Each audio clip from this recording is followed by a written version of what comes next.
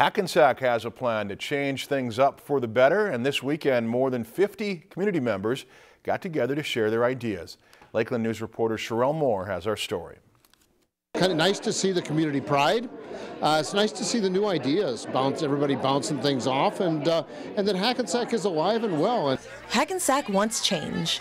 And what's a better way to figure out what needs changing than by asking the community? I really just love the lake. It's one of my favorite lakes in the area. Notice that there's really not been much growth lately, and that's kind of something that's important to me is community development and making it a place that my kids want to grow up. I want people to flock from other towns to make it so I'm not alone. I don't have to go to the cities or go to Brainerd or Bemidji to meet up with people my age. The Be the Game Changer story actually started months ago in June 2017. Hackensack submitted a competitive grant to the Initiative Foundation and was eventually chosen as a finalist. Then a panel started meeting to discuss ways to attract more people to the area. The Initiative Foundation staff even helped by giving special training to the group of game changers. We had training on leadership, identifying our own leadership styles, recognizing other people's leadership styles. We had training on recognizing different work strengths. Flash forward to this past Saturday.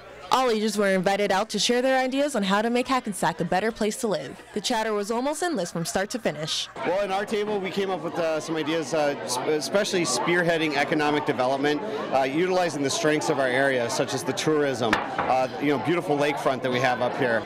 Different ways to fix up the community center, different ways to make use of the buildings that we already have on Main Street. I've lived here 65 years, and I've seen a lot of changes in Hackensack.